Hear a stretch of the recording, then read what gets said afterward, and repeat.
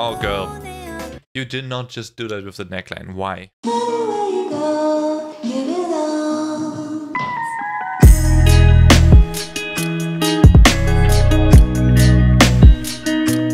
I guess it's me, Cruel, back again with another reaction video on the channel. Today I'll be watching and reacting to Olivia Hye of LOONA, of course, with her solo song. And this one is called, yes, I'm not quite sure. I guess the Korean title we can go off of that. So this is 보미 되어줄게. I'm not sure what that actually means, but this is a remake, I think, of some older song.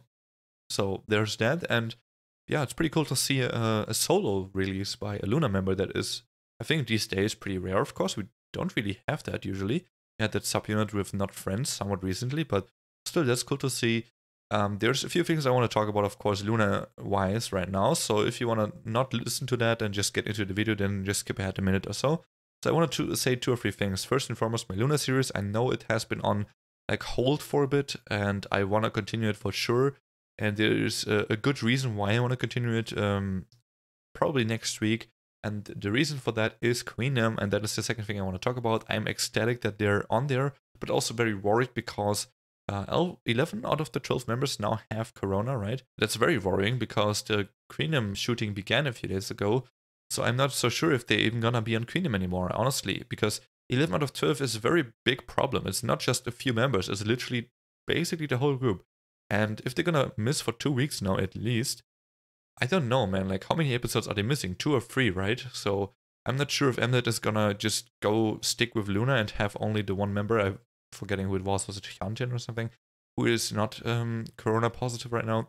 Just have that one member there sitting there and just, you know, alibi being there for LOONA, and they're just not gonna perform in the first episodes. I'm not sure if that's gonna happen, or if Mnet maybe is even gonna just kick them out and get someone else. I don't know, honestly. I'm very scared because I want them to be there. I think it's an amazing opportunity to grow in popularity, so I hope that happens, that they're actually still there, even though it's a bit delayed with the members. But we hope. And yeah, I also hope I can finish the members, because I actually have not watched Olivia Hye's solo. I hope I can finish those before Queenam starts, which I'm obviously gonna watch on stream. Anyway, let's begin with her song. Ooh, a ballad? So I don't know anything about her yet. I don't know if she's a singer or dancer or rapper. I would assume she's more a dancer than singer, because one thing I know is, before I started reacting to LOONA and before I really knew anything about LOONA, is that I watched those dance covers they did, and I think in the NCT 127 Cherry Bomb cover they did, I think, right? Olivia had the last part where they had the dance break, basically, right? She was in the center there. So I would assume she's a really good dancer, more than a vocalist usually. Like her voice tone though. She's also very pretty, we don't have to argue about that, it's obvious. It's kind of an exotic vibe around her. The kind of Hwasa vibe. A little bit. Sungyeon CLC. A little bit. Ooh. How old is she, by the way? She's pretty young, right? She's one of the youngest in LOONA, I think. Well, not like youngest, but she's like probably in the younger half of LOONA, right? The younger 5 or 6. What's she reading anyway?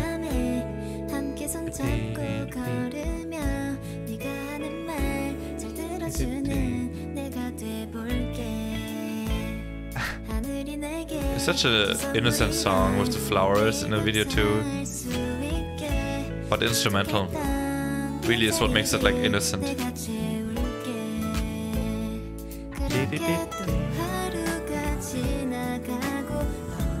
Oh, I just noticed she has flowers on her top too.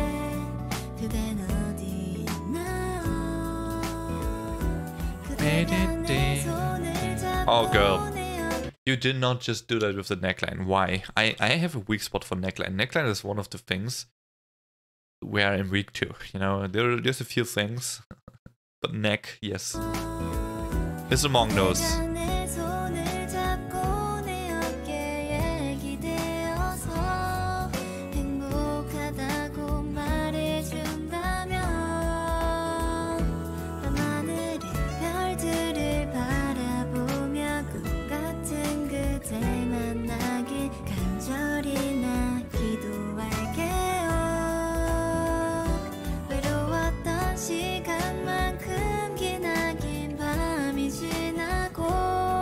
I'm not really saying much because it's a ballad. Ballad is really tough to say things to, right?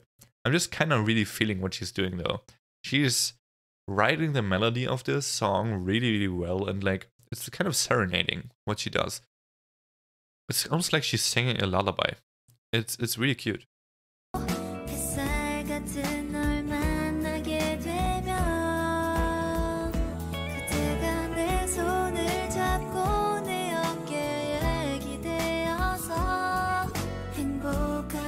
Why do I feel like, as innocent as this is, her solo is gonna be the complete opposite and be very like girl crush and sexy almost? Somehow I expect that. I don't know. I'm aware her solo is called Egoist, right?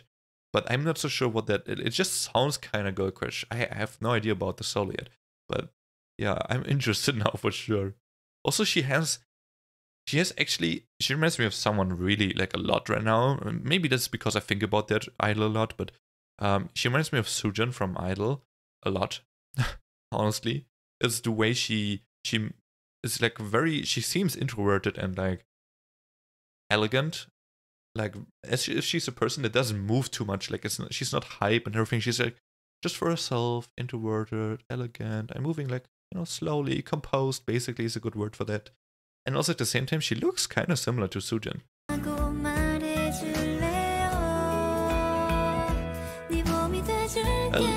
Yeah, not too much, but a little bit, I guess. Her earrings are cute.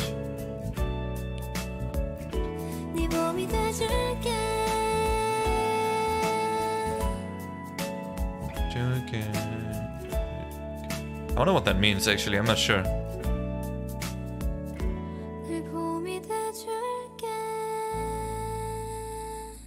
She sang that really effortlessly.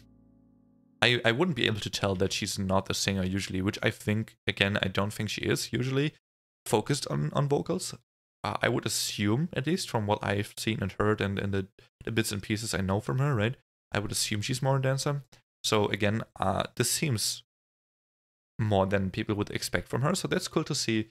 And also nice that she gets to showcase that, right? So it just shows that she's good as a singer. So that was nice.